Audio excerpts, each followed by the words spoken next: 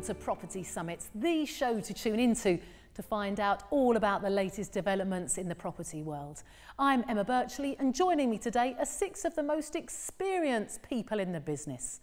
Now, first off, we have Ranjan Bhattacharya, a man who's been developing and investing in property for 30 years. We also have Tony Gimple, the one in the know when it comes to tax, accountancy or succession planning. Also joining me is Wallwork, an investor, developer and author who's also the owner of the world's largest property forum.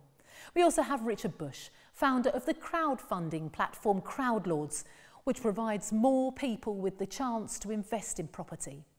Here too is best-selling author and serial entrepreneur Paul Mahoney, a real expert in the world of buy-to-let. And finally today, we have John Howard, a man who knows a thing or two about property, having bought and sold a staggering 4,000 houses, apartments and developments over more than 4 decades in the industry. Hello to you all, gentlemen. Lovely to see you again.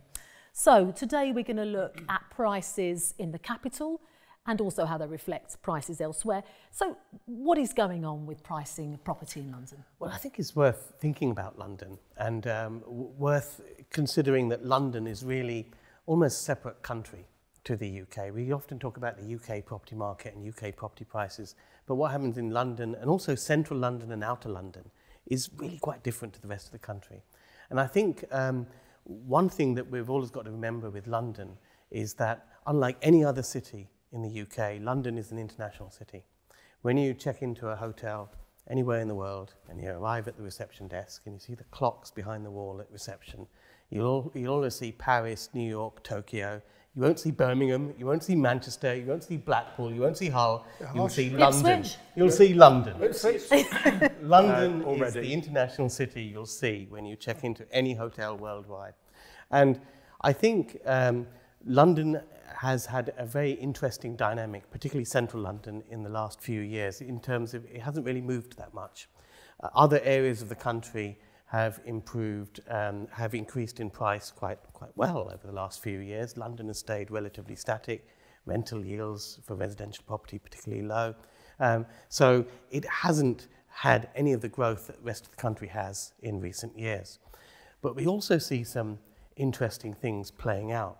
The fact that it's an international city, the fact that the UK currency is so low compared to a lot of other world currencies, the fact that people from high net worth people from around the world are looking at diversification from their home currencies into assets, which can't be inflated by, you can't money print property in the same way as you can currencies.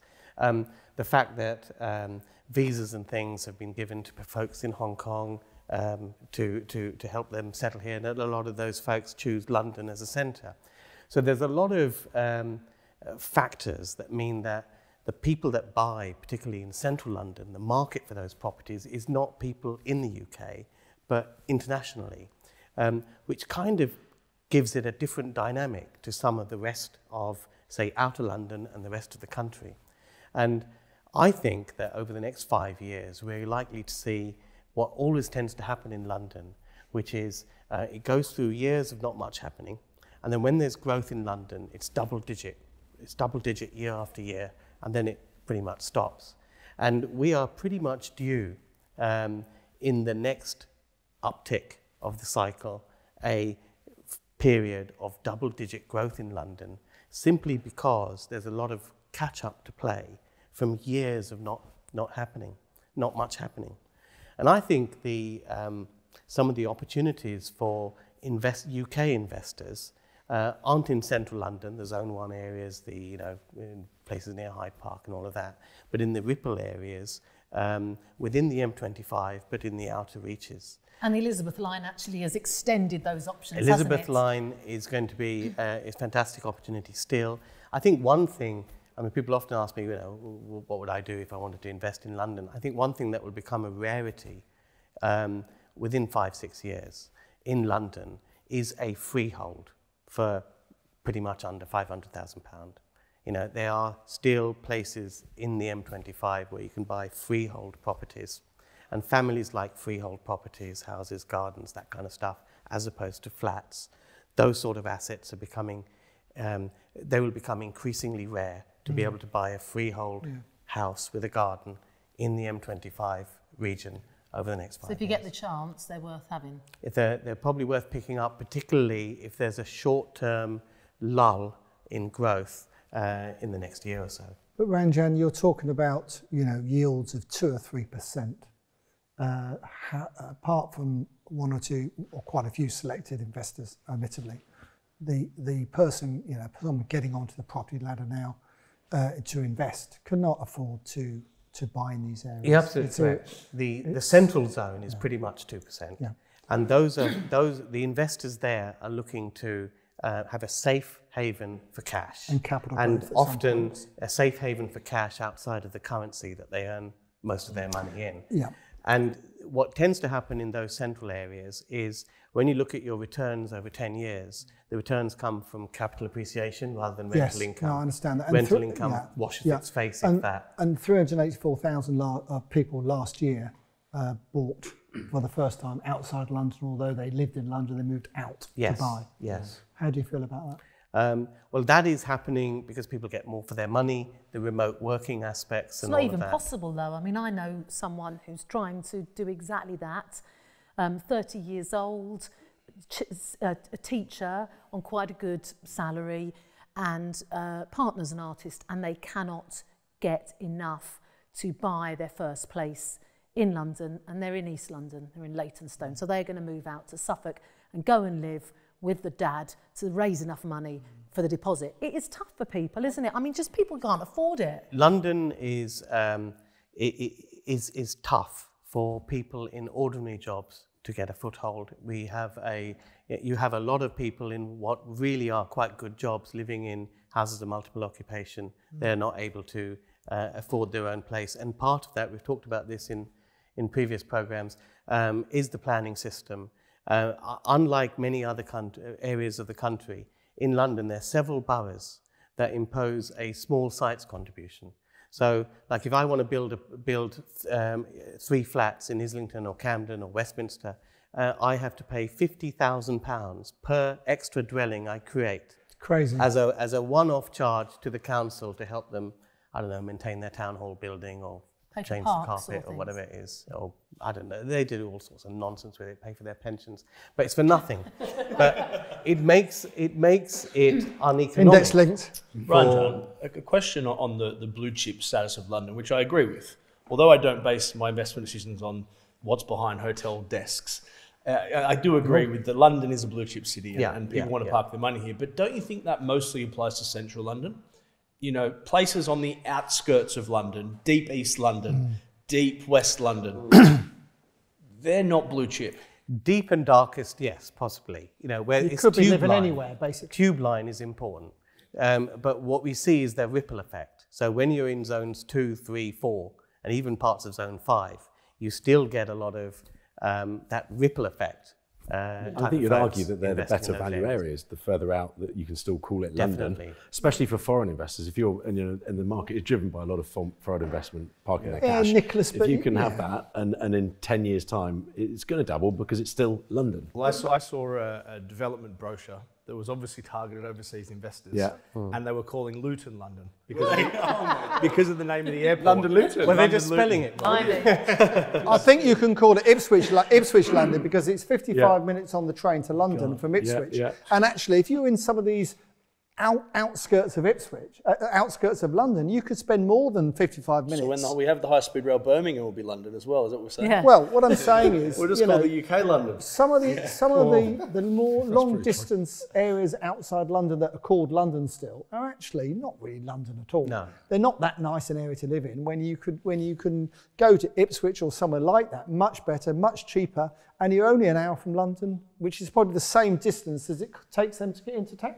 What I think is interesting, though, to go back to your point about London being a micro market, is with Brexit and then COVID and everything that's going on at the moment, rather than crashing or dipping substantially, where parts of the UK are on the decline, as we know, it's only kind of leveled out in London. So actually, will London crash at all? Will it go down at all? You know, we've had people move out because of COVID, but I think they'll be creeping back in their droves. And I think there's huge pent-up demand back for London. Central London or Greater London? I think Greater London as well for the people that live in England. I think Central London for the foreign investors. I think they'll flood back in the coming 2 or 3 years. I disagree. I think they call it, they say it's London, but you're an hour, 45 minutes on a tube from central London. I think these areas are vulnerable because there's much nicer areas, better quality of life to live in, that little bit further out, and it's not much further time-wise to travel. Since COVID, what we've seen is that particularly the younger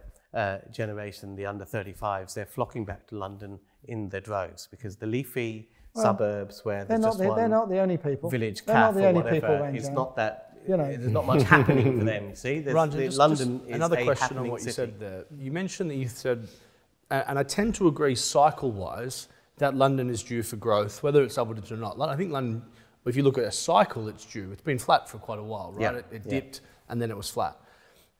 But how can we have double-digit growth in a recession? No, I didn't say we'll have double-digit growth in a recession. I'm saying that we have got a period of plateauing. And when we have the next uptick in the cycle, I think London will catch up tremendously because it's not just recovering from the dip that we'll see in the recession, but it's recovering from a few years of not much happening at all. But isn't the problem with London that, because you made the point about, Brexit and the impact that had, and then COVID, and the importance of external investment into London. We had a project that we picked up that was being funded by Russians in London, and they could no longer fund it, and so we picked it up at a good price. And my point is that the risk, I think, for central London is that it's reliant on external events. Yeah. So whether it's the people coming over from Hong Kong, or whether it's no longer Russian money coming in, or whatever it is, and therefore it's not really a true market because it's driven by opportunity or distress that's happening in other countries, counter-cyclical perhaps to our own economy. So it's really difficult to... But that's always been the case because it has always been the case. Central London, Zone 1, has always been an international city. Absolutely, but that's my point. And that's why it's always behaved separately from the rest of the market, because it's not part of the market. It's being funded externally, it's being owned by people externally, and so on, and not even being lived in typically. So, it's I think it's quite a risky area for that reason. It's impossible to predict. Whether it's overseas investors, whether it's people buying purely as an investment or somewhere to live, ultimately the desirability will be based around commutability, availability of work and infrastructure. Doctors, dentists, GP surgeries. Those external investors who only know London, they don't know Reading or Brighton. Never heard of anywhere else. They don't care about any of those things. They're buying because it's London and they know London in the same way as we know New York and Paris and wherever those clocks are from. It's irrelevant whether the transportation is good or the infrastructure is good or the schools are good. It's completely irrelevant. Unless, after they've bought, nobody wants to live there because the infrastructure isn't there. But they don't live there anyway, that's my point. As a side issue, central London is one of the best places in the UK to be taken to A&E because all the specialist hospitals are within a stone's throw away, but that's another subject. And you will have private medical insurance if you live in central London. So. Yeah. And if we're talking the ultra 1%, they're land banking, they don't care if anyone lives in it. No. All the embassy buildings, all those huge Pall Mall, Holland Park buildings that are vacant. We went and saw a £25 million ex-embassy building that's up for sale at the moment, and it's been for sale for 4 years. They don't care. They do want to sell it, but they're not going to sell it cheap, and they can afford to hold on to it. Can't believe you bothered going there. Well, I was looking at it as a second bolt hole to London, John. Of course you were. But I think the interesting area, Ranjan, is the area around the outside of the central London, isn't it? Yes. Because that's more like Birmingham and it's more like the other cities. I think it's more vulnerable. I mean, I know some smaller banks that won't lend in London. Really? They won't develop in London. They won't lend to develop in London because they're cautious about the London. Because the prices are so high. Yeah, because the prices, and also they don't see value. Well, even if you're talking about Hounslow or Hackney. Yeah. That's an interesting point, and I noticed that as well, and it's a shift from 5 or 6 years ago. Sure, yeah, I agree. Similar type banks would only lend in London. Absolutely. Back then, and now they won't. No, they all want to go to Birmingham, don't they, Paul? Well, yeah. I remember 7 or 8 years ago, it was hard to find a lender in Birmingham, Manchester, Liverpool, because everything was so London-centric. And now all of the major lenders love those areas because they're doing well.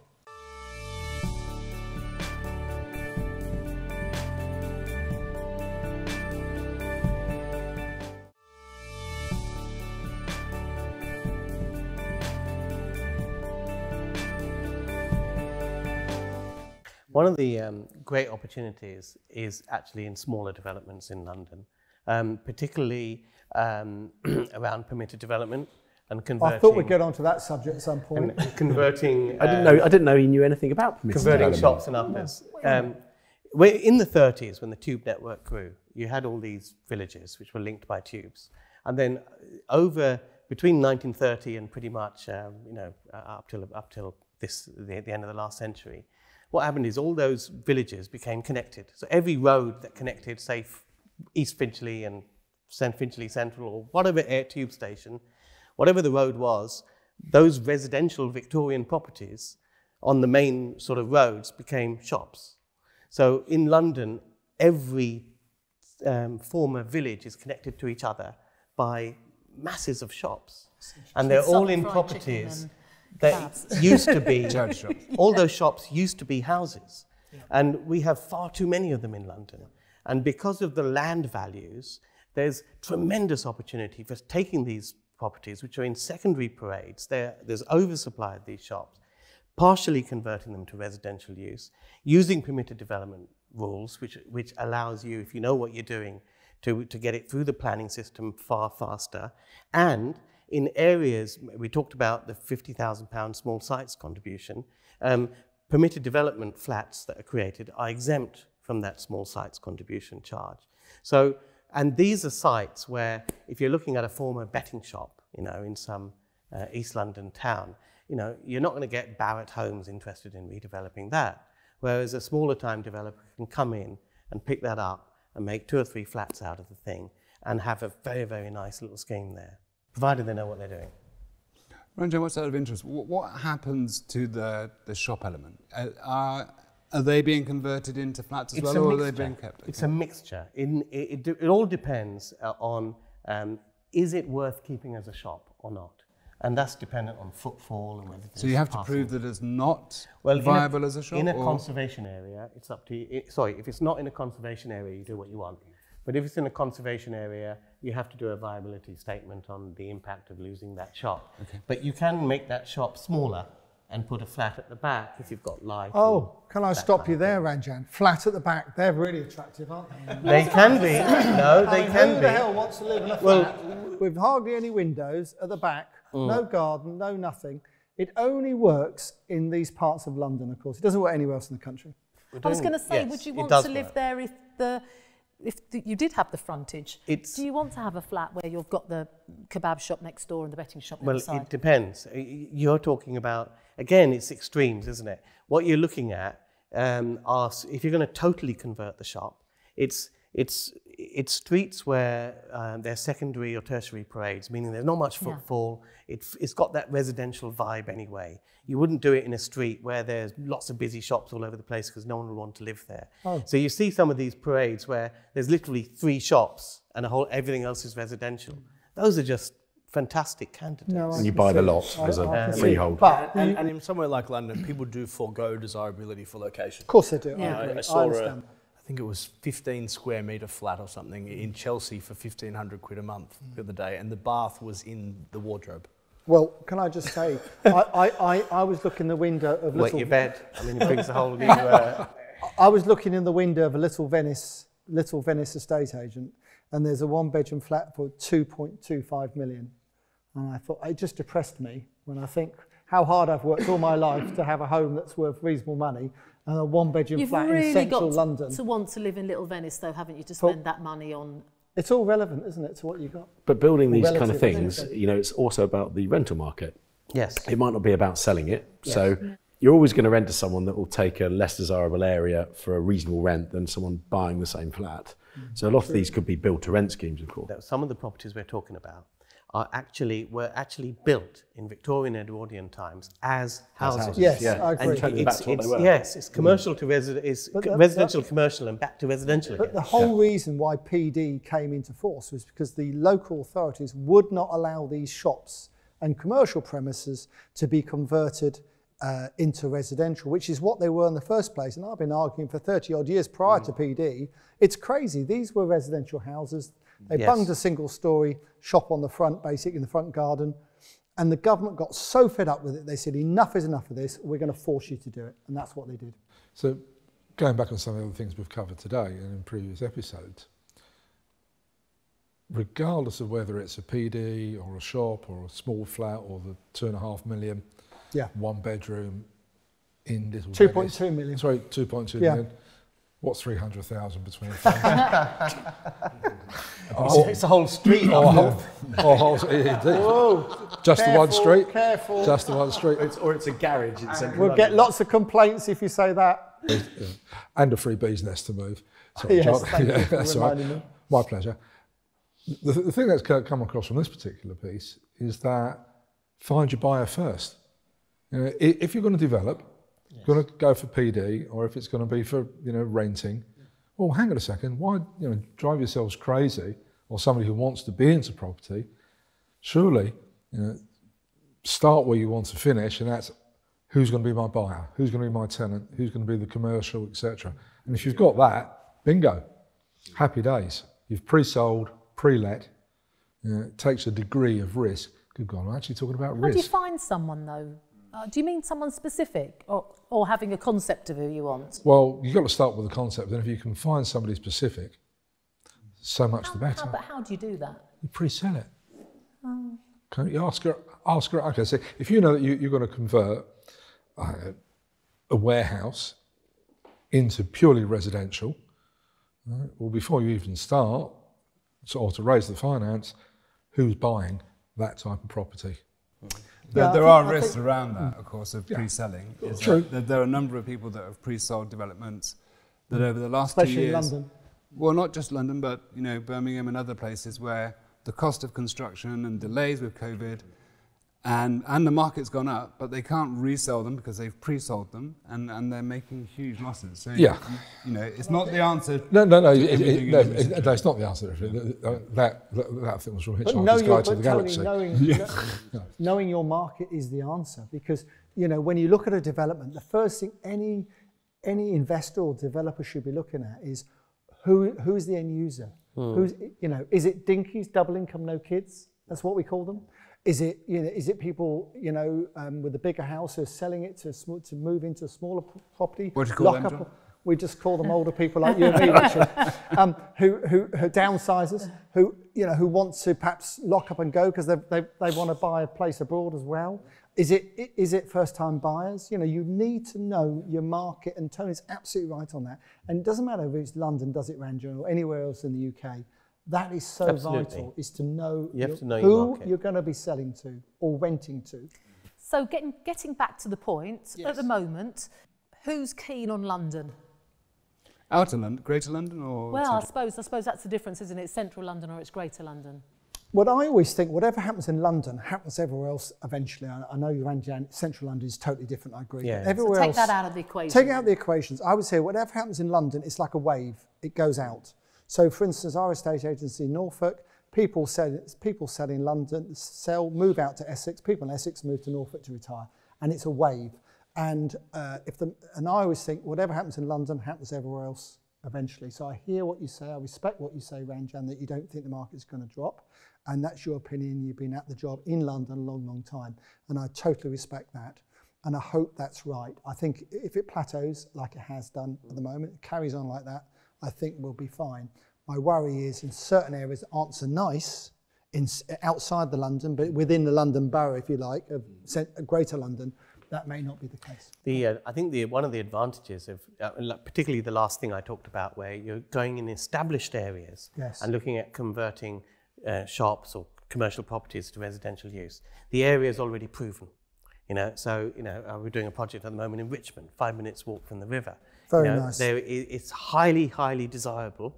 And it's not like you're banking on a brand new area that's got everything to prove, and it's a proven place. So I think that's what outer London kind of offers, and there is an opportunity for smaller time developers to operating niche strategies to do some interesting things. Okay, well sadly, gentlemen, we are out of time. Yeah. Thank you all very much for joining me today, and thank you for joining us. We'll see you next time.